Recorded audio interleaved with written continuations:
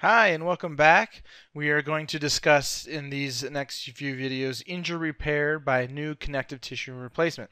So let's just say I have a finger here. I got my fingernail here and I'm cooking and I'm cutting up some carrots and the knife happens to slice my finger. I chop my finger off. Chop finger. Blood's going to be squirting everywhere, and depending on how bad it is, I might go to the doctor, I might not.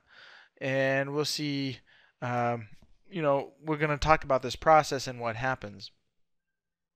So within there's certain types of tissues that you've cut through.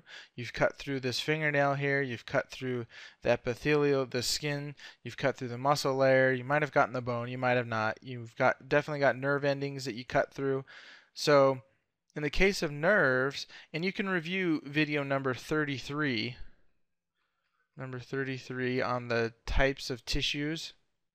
So every tissue has a certain regenerative capability.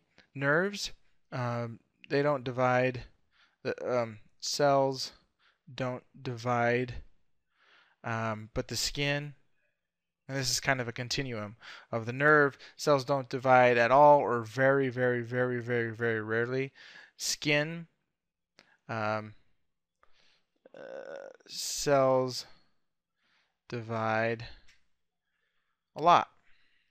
So these skin cells, so within 24 hours, you're going to have the inflammation process. Leukocytes are going to come to the area, start trying to clean up some stuff. Then you're going to have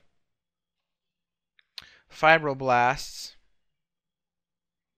Fibroblasts are going to come to the area, and they're going to start laying down in the previous videos, all the components of this new scar connective tissue that's going to be formed. They're going to start laying down all those components, and you can watch those last couple videos that we talked about that. But they're going to lay down collagen and some other components. You scroll down here. So they're gonna start laying down, these fibroblasts are gonna start laying down collagen, and they're gonna start repair. And then within 3 to 5 days, there's going to be a new tissue formed.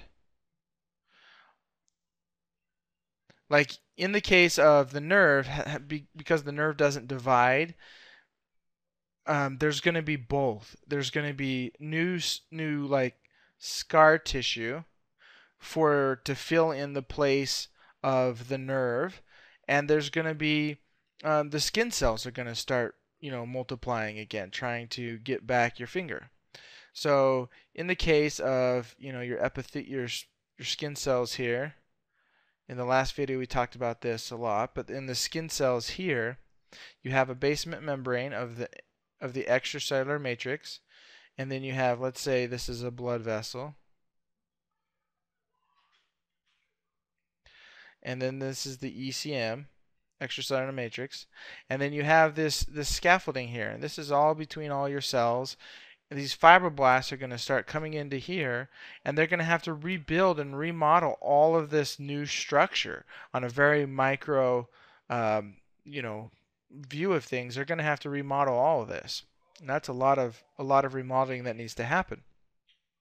So in 3 to 5 days, you're going to start to see this new tissue type, and this is called granulation tissue.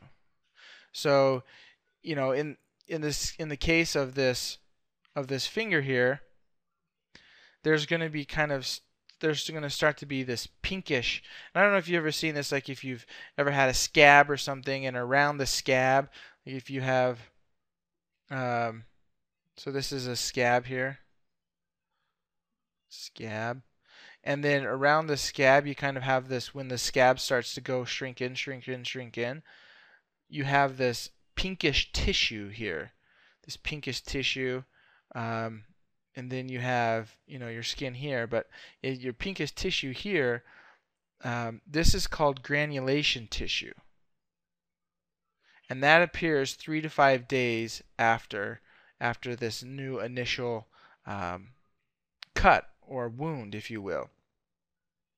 And so just think about the process. These fibroblasts have to rebuild all this extracellular matrix. These tissues have to regenerate. The basement membrane has to be reconstructed. If you chop this blood vessel, the blood vessel has to coagulate, and then it has to, build back up, and this is called angiogenesis. And that kind of brings us into our next topic. There's 4 different sequential steps. So there's 4 steps, and they're sequential, meaning this happens first, 1, then 2, and so on. And what are these steps? So what are the 4 steps? They are: 1 is the formation of the new blood vessels, and this is called angiogenesis. 2 is the migration and proliferation of fibroblasts. Like we talked about, the fibroblasts are going to have to come in there. Then they're going to have to start, multiplying, so there can be more workers to, fix the wound. 3 is the deposition of the extracellular matrix, or the scar formation. And then 4 is the maturation and reorganization of the fibrous tissue, so that you gain, and this is trying to gain function. And we're going to talk about each one of these steps in detail. So we'll see you in the next video.